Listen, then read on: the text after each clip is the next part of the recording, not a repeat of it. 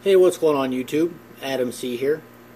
What you were looking at is 30 to 40 baby Mylochromis spilocyous fish. They're very tiny, probably a quarter of an inch, if even that. They're in the egg tumbler here, which is essentially their incubator. It's taking them from becoming simply just eggs to free-swimming fish that can handle being in an aquarium. And at this point, it's time that we move them from their little incubator here to their own tank, to a new home. So for those who are wondering what these fish will look like when they grow up, here is a short video of the parents.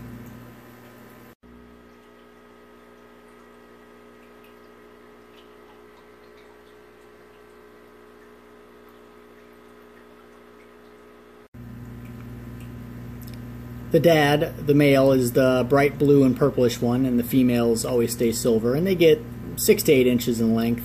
Really cool fish, very popular in the aquarium hobby for their colors. So these guys, again, been in here for a couple weeks now. It protects them from getting eaten by the larger fish, and also keeps them moving around, which is a requirement for them to survive until they're able to swim on their own. So again, let's get them to their new home. Here we are at their new home. This is a 10-gallon tank. There's already 6 or 7 other little ones in here of the same species. They're just leftovers from a previous group. But here's little guys here, waiting to go into their new home. They'll be in here for a couple months until they are big enough to go in a larger tank. You may ask, why don't they go in the larger tank, immediately?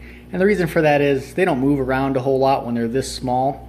So if you keep them in a smaller area, it remains easier for them to find food. If you put them in a giant tank right out of the gate, they really struggle to find food. So if you're expecting them to come in here and swim around all nice and gracefully, that's not going to happen. Side note, apologize for all the shaking here. I'm trying to keep them in focus. But they're not going to swim around all nice. They're going to go to the bottom. They're going to be confused what's going on. So they're just going to sit there for a bit, which is normal. So we'll come back in a day or so after they're done laying on the bottom and adapting to the new tank, and we'll see how they're doing then. So let's get these guys released.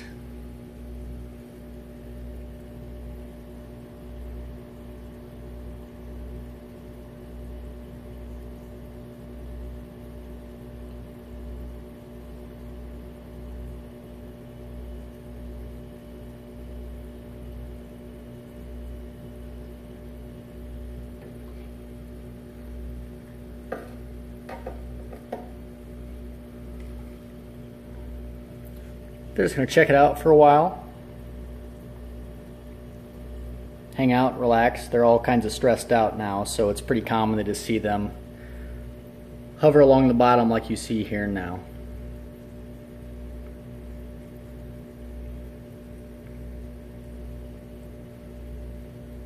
You can see just how small these guys are. I mean, here's my thumb. Index finger there. Sorry, my thumb has paint all over it. Just realized that when I was going to use my thumb for a comparison. But you can see just how small they really are.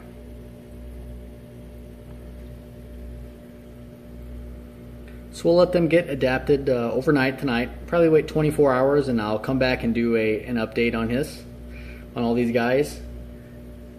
So stay tuned. And here comes the update.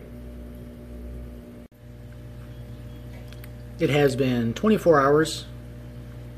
They're a little more active now, kind of getting acclimated to their surroundings.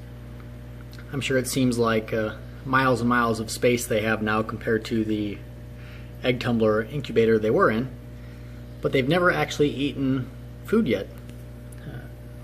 Most of you guys know that these types of fish, they simply absorb the egg while they're in the egg tumbler for food.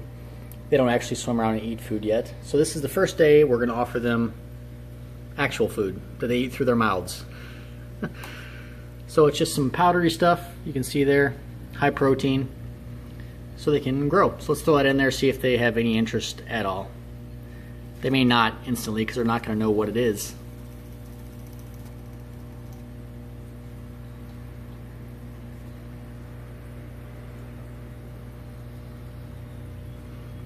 I think some of them are eating it.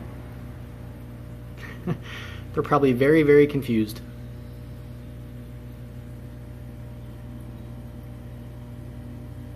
like he got some. They will all figure it out very, very shortly.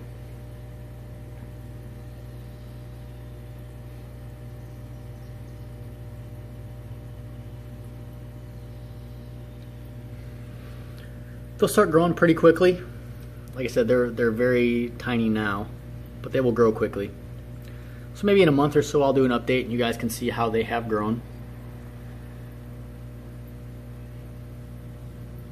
I hope everyone enjoyed, and I hope you stick around and follow these guys growing up a little bit. See you next time.